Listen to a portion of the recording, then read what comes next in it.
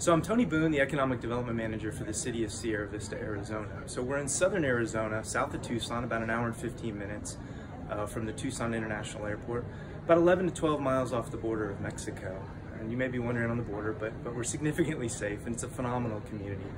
We're a proud military community, home of Fort Huachuca, Arizona, where all of our unmanned aerial system pilots for the Army will come through and train. So we've got significant human capital on unmanned and manned aircraft. We're also home to the Intelligence Center of Excellence. So all of our intel soldiers are young men and women that will come through, will visit our community kind of as they go along. We've also got Network Enterprise Command, the voice of the Army, so they manage and maintain all of the Army's networks. And we've got a tremendous partnership with the University of Arizona South that recently, just in the last week, announced the College of Applied Science and Technology. So that'll be the home, or the very first home in the United States, for both intelligence studies, cyber operations, as well as information operations. So we've got an extremely talented workforce.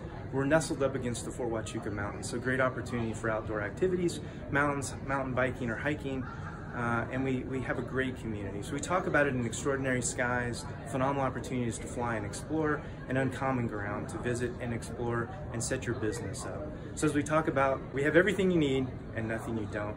But we wish you to visit. It's Tony Boone, or Tony.Boone at SierraVistaAZ.gov if you'd like to reach out.